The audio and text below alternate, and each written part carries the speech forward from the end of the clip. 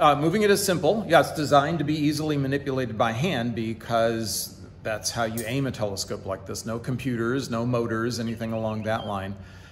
So yeah, it's quite nicely balanced. It'll stay in whatever position you point it. Well, the observatory is a really important place on campus. It went into operation early in 1879 and was an important really one of the original research institutions on the UW campus, and was important as an astronomical research site until the 1950s even, which is a kind of a long time, and was important in developing astronomical technology, many of which set up Wisconsin astronomers for then later research like in space astronomy and great big telescopes and things like that. So this is an important root of Wisconsin astronomy, which is a major program these days.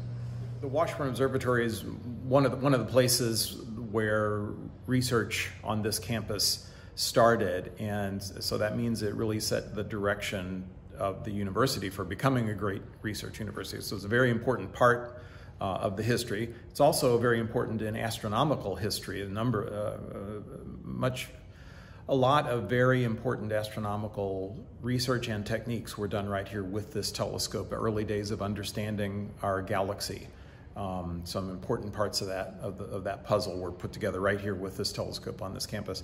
And it's also very important for us educationally and for the general public. We use it for our intro astronomy classes, for example, and the public nights. So it's a great and inspiring educational tool in addition to its historical importance.